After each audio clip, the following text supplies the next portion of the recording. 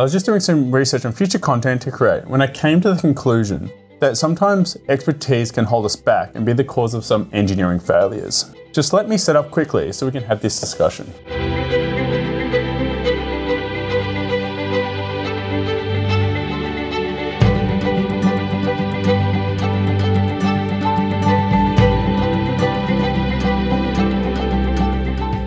Expertise is definitely something that we want to focus on as engineers, as it helps us perform our jobs and know all the pitfalls and design aspects in the structures that we're designing.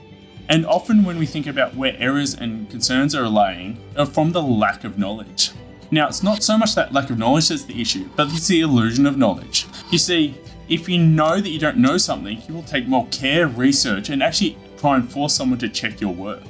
However, if you've got an illusion of knowledge, you think you know what you know, you'll often overlook critical design elements that could be problematic to your design. So it's that illusion of knowledge that's the issue, not the lack of knowledge. And we quite often see this in what is known as the Dunning-Kruger effect. When you're first starting to learn something, you've got this peak of confidence early on, thinking that you know the world, you're thinking that you know everything.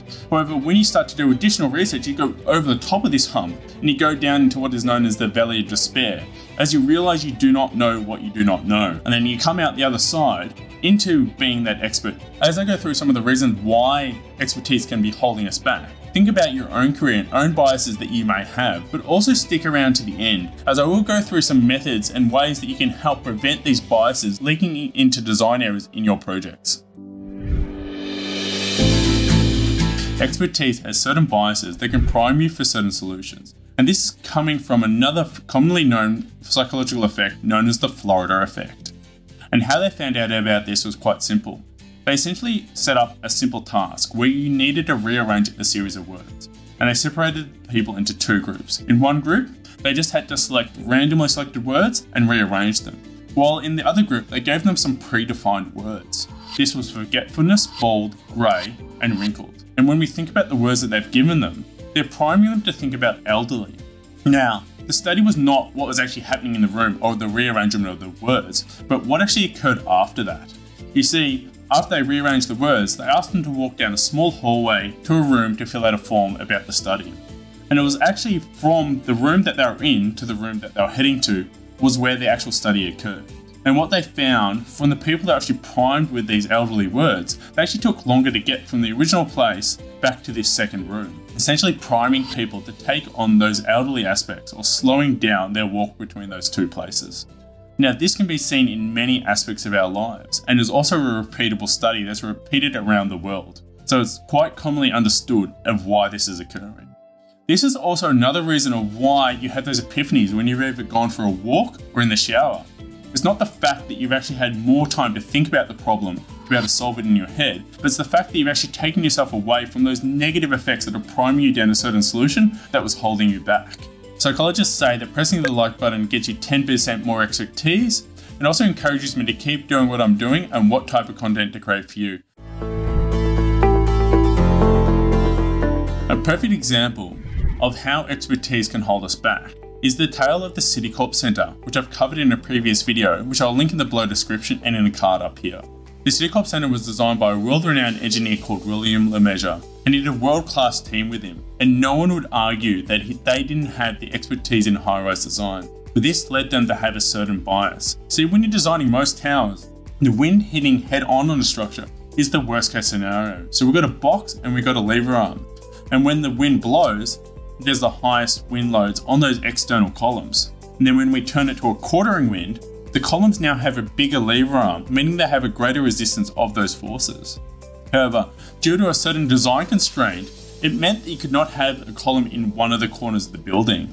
So the architect came up with a unique solution of moving a central column to each face and having large cantilevers, making it a feature of the design. So when they did this, there was no additional forethought going in about the effects that this may have to additional structural elements. But what happens is when you move it to that central point, you've now greatly reduced the lever arms on those columns, requiring the quartering winds to have a more critical design, with loads increasing up to about 1.4 to 1.5 times. This design flaw was not found until much later into the piece. The building was actually built, designed and commissioned. There was actually people working in that building.